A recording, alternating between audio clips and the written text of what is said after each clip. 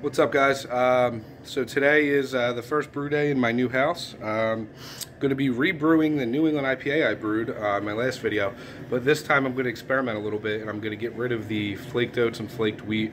I'm also going to use a different yeast. I'm just trying to see how the haziness will play a part with a more flocculent yeast, and doing the same hop profile, same hop timing, see if the biotransformation does anything. Keeping the water profile the same, everything else is going to be the same. So just going to experiment a little bit, see how much the grain and yeast play a part. We'll see if this can taste any closer to what it did. All right, let me show you guys the recipe. Alright, so you can see here, recipe is pretty much similar. I added a little bit more two-row. In the homebrew shop I went to didn't have the carabine, so I used Crystal 20 and Carapils. Should come out the same. Hop profile is exactly the same, not changing anything. Everything's going to be the same there. And then I'm going to use California ale yeast this time, so a little more close to the West Coast style. And we'll see if that changes anything. Mash, everything else is going to be the same. Water profile is going to be pretty much the same as well. We're going to stick to the New England IPA profile that I made in the last video. And we're going to come in at about 5.3 pH. This time we're going to still add the more calcium chloride than, or I'm sorry, you're going to have more gypsum than calcium chloride, but you're still going to have more chloride than sulfate. So there's that.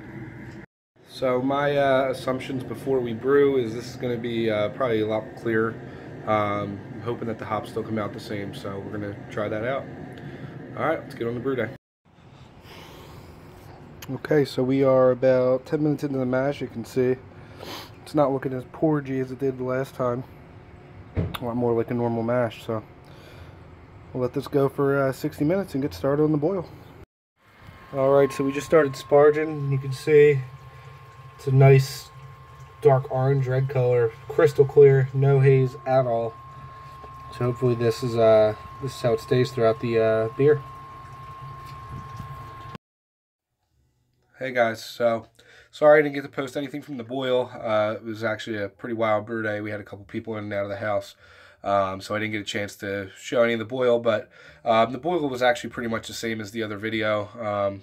If you boiled one, you boiled them all. So we did not do any bittering charge. We had no 60-minute addition, no early additions at all. We had a 15-minute Citra addition, we had a 5-minute Galaxy addition, and then we had our big whirlpool again of 4 ounces worth of hops. So let me show you guys how we have the fermentation set up for this one.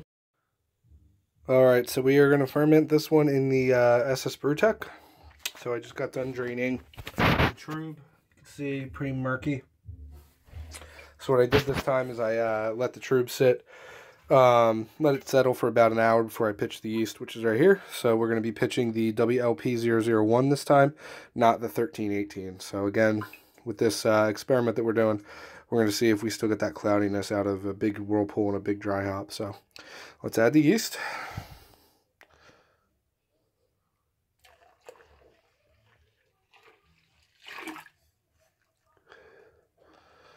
Okay, so we pitched at 66. I'm going to let that rise a little bit to 68. And then we're going to get going. So let me show you what the sample's looking like. So here is our sample. You can see it's much clearer than the New England was. Try to get that to focus a little bit. So you can see it's pretty clear. A little bit of trube floating around, but not too bad. It's much clearer than the New England was already. Tastes pretty good. Tastes like an IPA. So we'll see how this comes out. We're going to do our early dry hop addition probably on the second day of fermentation again. I think the last one we did 55 hours in, so I'll try to keep it close and do it around the same time. So we'll see how that goes, and I'll update.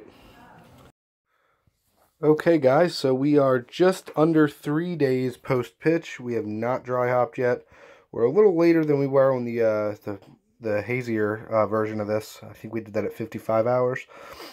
This one we're probably looking closer to 60 hours, but no worries, shouldn't be that big of a deal. You can see bubbling's a little slower than it was in the first video. That could be attributed to a different yeast, a little longer. But either way, there should be some corrosion in there. So let me pop the top and let's take a look in. Alright, so you can see We have our Kreuzen still, pretty similar to last time. So we're going to pitch our 2 ounces of hops here. This time I cut the bag so that I won't lose all the hops. So let me pitch these in and get them mixed in. I'll resume in a second. Okay, so we just pitched our 2 ounces in. You can see, same thing as last time. The bubbles really kick up. I think part of that has to do with just carbonation leaving solution and then kind of everything getting active with the hops going in. But hops all went in 2 ounces right on the Kreuzen. So we'll let this go. I will say the smell on this was just like the New England. So I'll follow up when we do our second dry hop. What's up, guys? So we are here about 8 days into fermentation. I just pulled a sample so you guys can see. It's pretty murky. I'd say there's still a lot of hops floating around. This is probably a pre-cold crash, so I don't think it'll end up like this. Smell-wise, is actually pretty close to the other beer. It's got that tropical fruit. Pretty light right now because we haven't done the second dry hop, which we're going to do now. So I'm going to get ready to do my second dry hop of Citra and some Galaxy. So we're going to get that pitched in right now. So you can see Kreuzen has fell. So we are definitely done fermentation. So let me get these hops in real quick before I let too much oxygen. Alright, so we just pitched in the hops. So today's day 8. We're probably going to go about 2 days at normal temp. I'm going to do a cold crash, get these hops dumped out of the cone, and then get this into a keg. So it should be roughly about the same time, maybe a day or two longer than the batch with the oats and the wheat did. But we'll see how close this comes in comparison. Just based off a quick taste of the sample.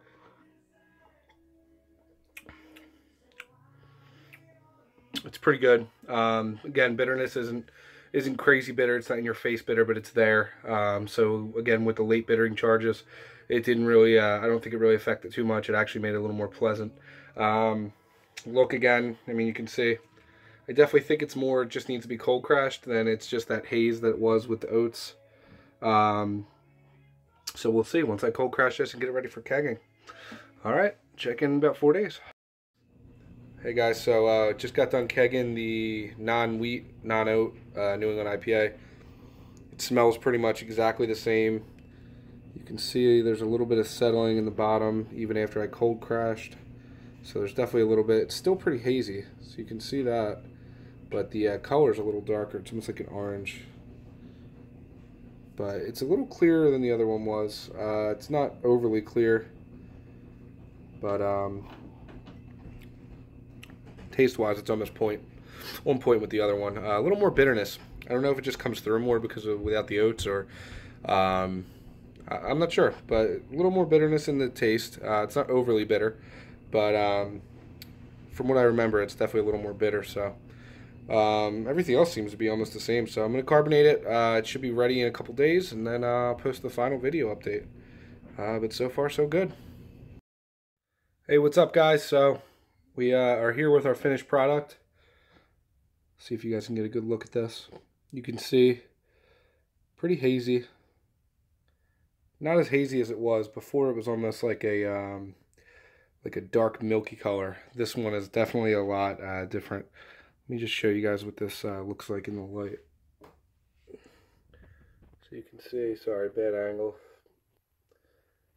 You can see it's definitely got some of that hop haze still. Again, this was not brewed with any oats. This was not brewed with a low flocculent yeast. This was the WLP001 yeast, which is medium to high flocculent. So normally it produces a pretty clear beer. The hops were the same as before, but no oats, no wheat. So this is just a basic, pretty much a West Coast IPA grain bill. The aroma, it definitely still got that transfer. That makes sense. Where the hops kind of changed, that biotransformation, they were kind of like that juicy tropical smell. Definitely still underwent that. As for the flavor, the body is definitely not nearly as full as it was with the New England style. it's more of like the West Coast body meets the New England hop flavor, if that makes any sense. This is actually pretty appealing to me. I do enjoy the nice, crisp, dry West Coast style, but I also like the flavor of the New England style. So this is actually a pretty good hybrid beer. Maybe one day this will become a trend out there, but I would say that the little experiment that I did worked pretty well. Switching the chloride and sulfate, doing a medium to high flocculent yeast, and still doing the biotransformation dry hop. I'd say this is a pretty good beer. If I had to pick my favorite,